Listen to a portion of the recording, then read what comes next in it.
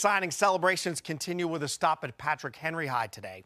The Patriots program no stranger to churning out student athletes that continue their academic and athletic careers in college. PH signed 4 athletes to the next level today. Ella Higgins heading to VCU for soccer. Daphne Thompson going to Richard Bland College for volleyball. Dixon Harris heading to Christopher Newport for lacrosse. And our former First and 10 Player of the Week winner, Jalen Cook, is going to the University of Charleston in West Virginia for football, another quality class at the home of the Patriots. It's very exciting. It's the most important day that we have. It's the time where everything's positive. All the hard work that they've done for 4 years, and even longer than that from when they were in elementary school, working their way up, it's all coming to the point that they wanted to play in college and they're getting that opportunity.